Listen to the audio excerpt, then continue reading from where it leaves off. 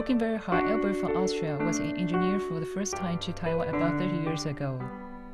If you look back, the installation of the first computed tomography over 35 years ago, and now we have more than over 200 NII and almost 380 computed tomography in Taiwan. Taiwan has become the world's most sophisticated medical institution. Now, Albert not only settled down in Taiwan, but also a senior vice president of the medical group. We call the impression for him such an extraordinary achievement, because he can see that Taiwan has future, right? From the 70s, he devoted himself to his career. It means that he dedicated his life to Taiwan. Indeed, he deserved the praise and applause. Taiwan's friendliness to the foreigners made him feel close, but when he just came to Taiwan, Taiwan just broke up the diplomatic relation with America, so the atmosphere is not cordial. He was always mistaken for an American.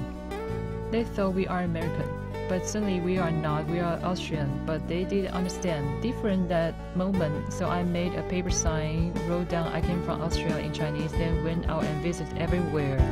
He has been in Thailand, Korea, and even Singapore, but the important reason that made him to choose Taiwan is certainly because many Taiwanese have 35 years friendship with me. I have friends, good friends in the company, and good friends of the client. Besides, my wife is a Taiwanese.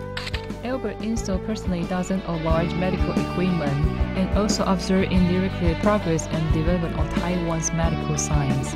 If you had an accident and would need to go to hospital, in the past it took 20 minutes to have the CT scan, but now it takes 10 seconds to have the CT scan. And you can know where the problem is, then you will have the treatment of patient.